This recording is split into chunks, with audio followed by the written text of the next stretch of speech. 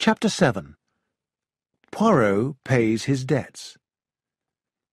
Outside, Poirot and I waited for the Scotland Yard detective.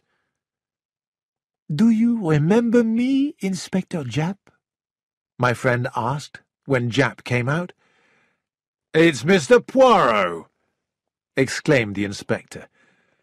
"I remember we worked together several times, and you helped us catch some dangerous criminals." After Poirot had introduced me, Inspector Japp continued. "This seems a very clear case of murder," he said.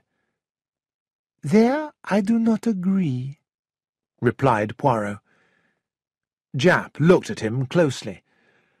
"You've been here from the start, Mr. Poirot, which is in your favour, but it seems clear from the evidence that Mr. Inglethorpe murdered his wife." "Have you come to arrest him?" asked Poirot. "Perhaps," replied Japp. Poirot looked at him thoughtfully. "It is very important that you don't arrest Mr. Inglethorpe," he said.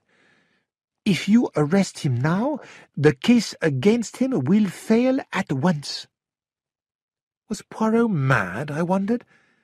Surely there was too much evidence against Inglethorpe. "I do trust you, Mr. Poirot," said the inspector.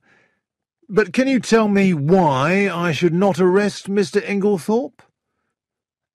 "I would prefer not to," Poirot said, "but I know you need a reason.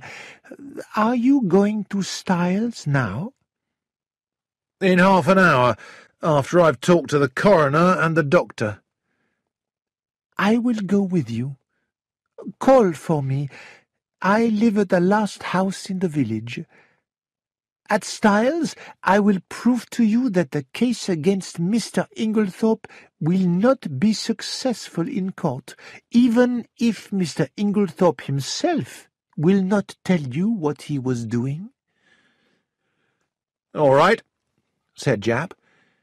"I can't see anything wrong with the evidence against him, but if you can—" He left to talk to the coroner. "What do you think, Hastings?" asked Poirot as we walked back to his house. "Why won't Mr. Inglethorpe tell us where he was?" "If he was buying the poison, what could he say?" I replied. "If I had murdered someone, I could invent an alibi," said Poirot. I laughed. "I'm sure you could. But why do you still think that Alfred Inglethorpe is innocent? Surely there is enough evidence against him." "Yes, but that is the problem. There is too much evidence against him.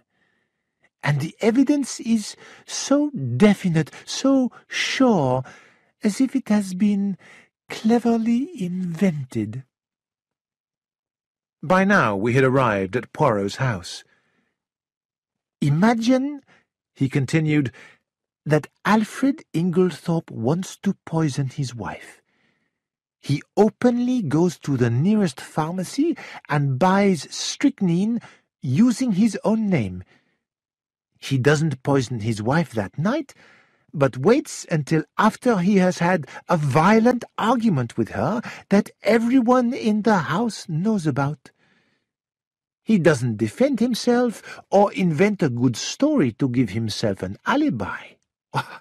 Surely no man could be so stupid." "But I don't understand," I said. "Neither do I, mon ami," he replied. "It puzzles me.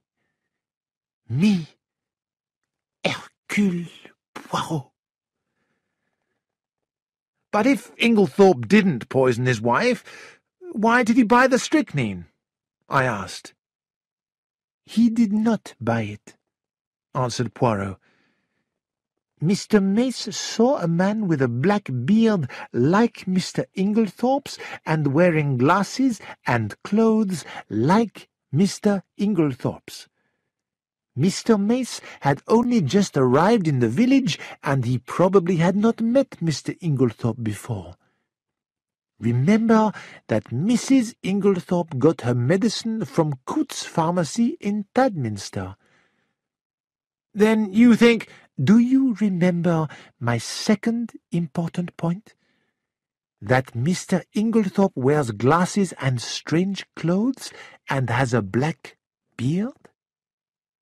Mr. Mace thinks that he sold the poison to Mr. Inglethorpe, when really it was someone else dressed up to look like Mr. Inglethorpe with a beard and glasses. The murderer is trying to make it seem that Mr. Inglethorpe, who is already suspected of murder, bought the poison. "You may be right," I said, fascinated by Poirot's words. "But why won't he tell us where he was at 6 o'clock on Monday evening?" "I'm sure he will tell us if he is arrested," said Poirot. "He probably has another reason for his silence." I was impressed by Poirot's opinion, though secretly I still wasn't sure if he was right. "Do you now understand why Mr. Inglethorpe must not be arrested now?" asked Poirot. "Perhaps," I said doubtfully. With a sigh, Poirot changed the subject. "What did you think about the inquest?" he asked. "The evidence of Lawrence Cavendish, for example. Do you think his mother was poisoned by her own medicine?" "The doctor said it was impossible, but it's something you might think if you didn't know about medicine." "But Monsieur Lawrence studied medicine, didn't he?" "Yes, he did," I said with surprise. "That's strange." Poirot nodded. "His behavior has been strange from the start.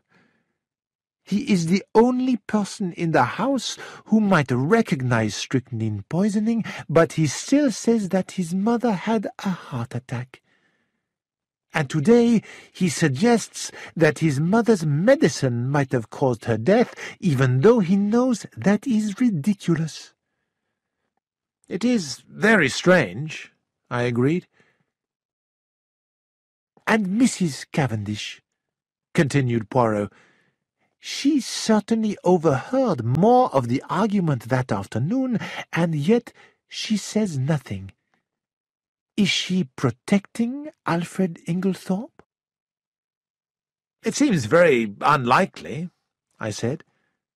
"But at least," he went on, "she agreed with Dorcas about the time of the argument. It was definitely about 4 o'clock. Poirot had been sure that the argument had been at 4:30, not 4 o'clock. But Dorcas was sure that it was 4 o'clock, an hour before Mrs. Inglethorpe had asked for tea. And now Mary had agreed with her. I looked at him curiously. I didn't understand why this was so important. "We learned other strange things at the inquest," he continued. "We learned that Mademoiselle Cynthia did not hear the table fall over in the room next door, but Mary Cavendish, on the other side of the house, did hear it." "Cynthia must sleep very deeply," I suggested. "It was strange, too," continued Poirot, "that Dr. Bauerstein was passing Styles so early in the morning. The coroner should have asked him what he was doing." "He has trouble sleeping, I think," I said doubtfully. "That does not explain it," said Poirot. "I will keep my eye on the clever Dr. Bauerstein. When people do not tell the truth, I ask myself why." Well, At least both John Cavendish and Miss Howard told the truth, I said. One, perhaps, but not both, Poirot replied. I was shocked. But surely Miss Howard is always honest, I said. Poirot gave me a look that I didn't understand. He was about to speak, but just then we were interrupted by a knock at the door. It was Inspector Japp. I think everyone at Styles was shocked when Inspector Japp arrived, although after the verdict of murder we knew that the police would investigate. I thought that now everything was real and not just a bad dream. A person had been murdered in this house. Tomorrow the newspapers would say, "Mysterious tragedy, wealthy lady poisoned." There would be photos of all the family. Things that we usually only read in newspapers were now happening to us. We all went into the drawing-room, and to our surprise, it was Poirot, not Inspector Japp, who began to speak. "Mesdames et messieurs," said Poirot, "we are all here because the shadow of murder is over this house. Mr. Inglethorpe, you are suspected of poisoning your wife." We were all shocked when we heard Poirot speak so openly. "What a horrible idea!" cried Inglethorpe, jumping up. "I would never poison my dearest Emily." "Do you still refuse to say where you were at 6 o'clock on Monday evening?" asked Poirot. "Speak!" Slowly, Inglethorpe shook his head. "You will not speak?" asked Poirot again. "No, I will not," said Inglethorpe. "No one could really think that I poisoned my dear wife." "Then I will speak for you," said Poirot. "The man who bought strychnine in the village pharmacy on Monday the 16th was not Mr. Inglethorpe. At 6 o'clock that evening, Mr. Inglethorpe was walking with Mrs. Raikes near Abbey Farm. 5 people saw them together. Since Abbey Farm is 3 miles from the pharmacy, Mr. Inglethorpe has a perfect alibi." Chapter 8. Fresh Suspicions. There was a shocked silence. Japp was the first to speak. "Are these witnesses telling the truth, Mr. Poirot?" "You must talk to them, of course," replied Poirot. "Here are their names and addresses, but yes, they are telling the truth." "I'm very grateful to you, Mr. Poirot," Japp said. He turned to Inglethorpe. "But why didn't you tell us this at the inquest, sir?" "There was a horrible rumour, quite untrue," said Alfred Inglethorpe in a trembling voice. "I didn't want any scandal." "But if it wasn't for Mr. Poirot, you would have been arrested for murder," said Japp. "I was stupid," admitted Inglethorpe. "But, Inspector, you don't know what other horrible things people have been saying about me." He looked angrily at Evelyn Howard. "Now, sir," said Japp, turning to John, "I'd like to see Mrs. Inglethorpe's bedroom, please, and then talk to the servants. Don't worry, Mr. Poirot will show me the way." As we left the room, Poirot pulled me to one side. "Quick, Hastings. Go upstairs to the other side of the house and stand by the door. Don't move until I come." Then, turning quickly, he followed Inspector Japp. As I stood by the door, I wondered why. Every room except Cynthia's was on this side of the house. Was I to report who came or went? I waited for 20 minutes. Nobody came, and nothing happened. When Poirot returned, I told him I hadn't moved. "You didn't see anything? Or hear anything? A loud noise, perhaps?" "No," I said. "I'm not usually clumsy, but by accident I knocked over the table by the bed." He looked upset with himself. "Don't worry," I said, as I looked out of the window. "Oh, Dr. Bauerstein's here. I know you think he's clever, Poirot, but I still don't like him. It was funny to see him so muddy on Tuesday." I told him about the doctor falling in the river. "Was Dr. Bauerstein here on Tuesday evening?" asked Poirot, very excited. "Why didn't you tell me?"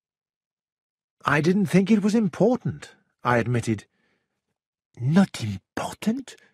But Hastings, this changes everything. Everything." I had never seen him so excited. "Come, we must go to Tadminster immediately," he exclaimed. "Ask John Cavendish if we can use his car." 10 minutes later, we were driving along the road to Tadminster. "Now, Poirot," I said, "please tell me what this is about." "Well, mon ami, now we know that Mr. Inglethorpe did not buy the poison, we must discover who did. Only you and Mary Cavendish, who were playing tennis, could not have bought the poison on Monday evening. Also, Mr. Inglethorpe said that he left the coffee in the hall.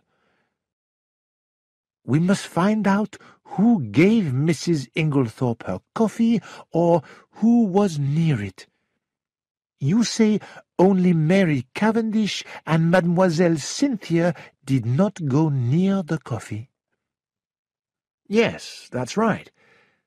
I was relieved that Mary Cavendish could not be suspected. "Now that Alfred Inglethorpe has an alibi," continued Poirot, "the murderer will be even more careful. Is there anyone you suspect, Hastings?" I hesitated. I did have a wild idea. "It sounds stupid," I said, "but I don't think Miss Howard has told us everything. I know she was 15 miles away, but in a car she could be here in half an hour." "But I have checked," Poirot told me, "that Miss Howard was working in the hospital all afternoon and evening." "Oh," I said, "but she is so sure that Inglethorpe is guilty. I think she would do anything to prove it. She might have burned the new will, thinking that it was in his favour. She hates Inglethorpe so much. It seems unnatural.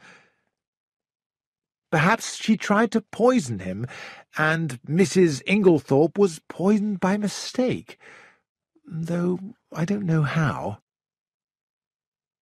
"You are right to suspect everybody until you can prove that they are innocent." "But Miss Howard would never poison Mrs. Inglethorpe on purpose," I said. "She was devoted to her." "That does not prove anything," said Poirot. "You can pretend to love someone, and you are right to say that Miss Howard's hatred of Alfred Inglethorpe is, unnatural, though you are wrong about the reason. But I will not speak of my own thoughts." He paused. "But Mrs. Inglethorpe's death does not benefit Miss Howard. The burned will was not in her favour, and there is no murder without a motive." I believed him, though I didn't know why he was so sure. "So it wasn't Miss Howard," I sighed. "I only thought of her because of what you said, that perhaps she wasn't telling the truth at the inquest." Poirot looked at me strangely. Then, for some reason, he changed the subject. "Now, Hastings, there is something I want you to do. The next time you are alone with Lawrence Cavendish, say to him, 'I have a message from Poirot.' Find the extra coffee cup, and you can stop worrying."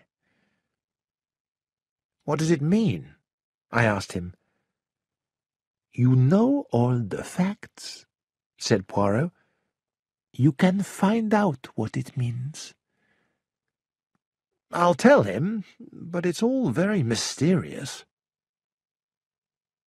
We had now arrived at Tadminster, where Poirot visited the pharmacy for a few minutes.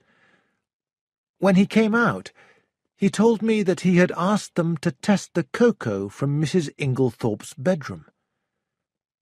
"But Dr. Bauerstein has done that," I said with surprise. "And you yourself said that it didn't contain strychnine." "Yes, but I wanted it tested again." And he would not say anything else. I was puzzled, but because he had been right about Alfred Inglethorpe's alibi, I was sure that he had a good reason for his actions.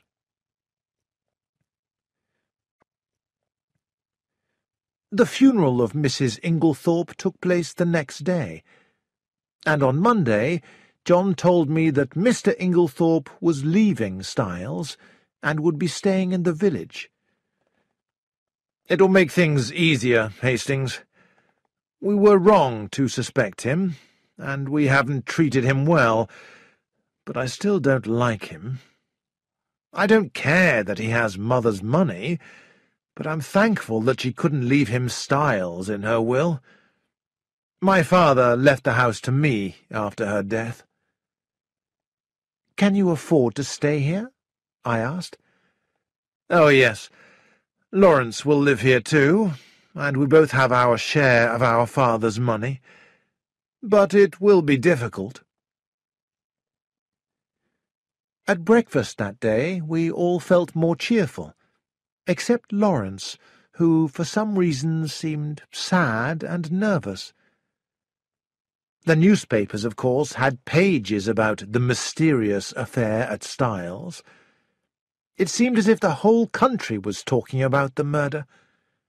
Reporters tried to enter the house, and people with cameras waited in the village. The police came and asked questions, but did not tell us anything. Did they have any idea who the murderer was, or was the case never going to be solved? After breakfast, Dorcas came to speak to me. "I told Mr. Poirot that no one in the house had a green dress," she said. "But I've remembered that there is a big wooden box in the attic, a chest where the dressing-up clothes are kept.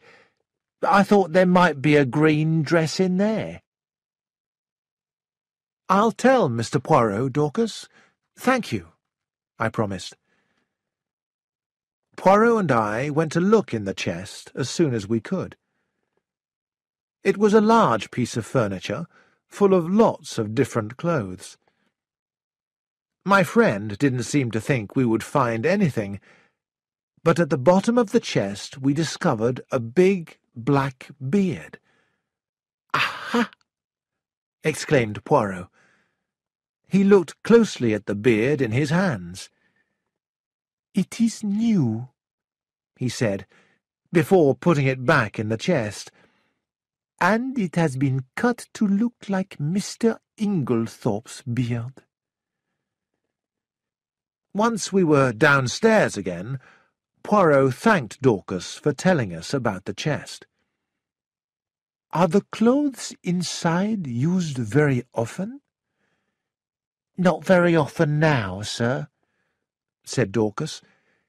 "Sometimes the family dresses up and does some acting. Mr. Lawrence is very funny, pretending to be a sort of Eastern king. And you wouldn't recognise Miss Cynthia, all dressed up as a prince or a thief. They're both very clever."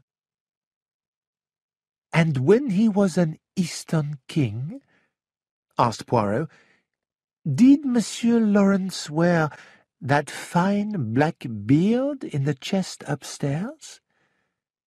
"He did have a beard, sir," replied Dorcas, smiling. "It was made from my best black wool. If there's a proper beard in that chest, it must be new." "So Dorcas doesn't know about the beard," said Poirot thoughtfully as we walked into the hall. "It was a clever place to hide it. So we too must be clever. For this I need the help of someone in the house, someone who no one knows is working with me." "What about John?" I suggested. "No, I don't think so. Here is Miss Howard. I will ask her." "What do you want?" said Miss Howard as we approached. I think she was still annoyed with Poirot for helping Alfred Inglethorpe. "I'm busy." "I would like to ask you a question, mademoiselle. Do you still think that Mrs. Inglethorpe was poisoned by her husband?"